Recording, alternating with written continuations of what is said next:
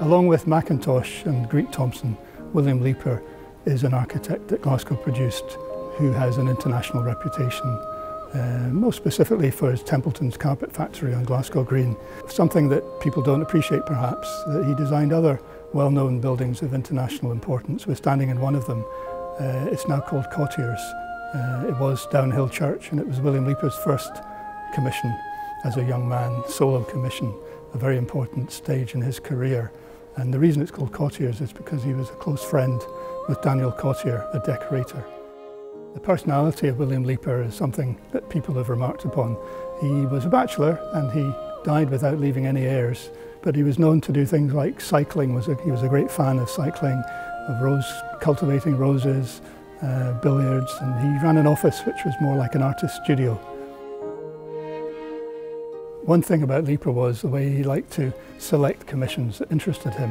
At one stage, giving up altogether and going to Paris to study painting, and only coming back because the Tsar wanted a yacht from the Fairfield shipyard, and Leiper was chosen to design the interior of that yacht. So he was very well known for not just building buildings, but the interiors and the decoration, the colour schemes and the furnishings, the carpets. And an example of that, the status or the high regard with which he was held, is the banqueting hall in the city chambers, where he was in charge of organising the artists, including the Glasgow boys, to create this series of paintings about Glasgow. And although he wasn't the architect for the city chambers, he did do a design. He was brought in for that important room, possibly one of the most important rooms in the building.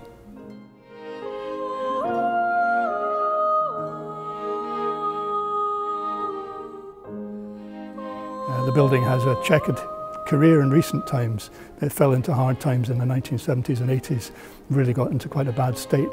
So a lot of his decoration and Leiper's ideas were looking under threat. Fortunately, have now been largely saved and restored.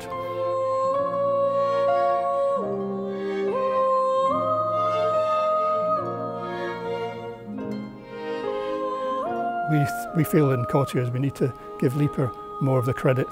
To do that, we're going to celebrate Leiper's involvement, William Leiper, by naming the restaurant in Cottier's Leiper's Attic.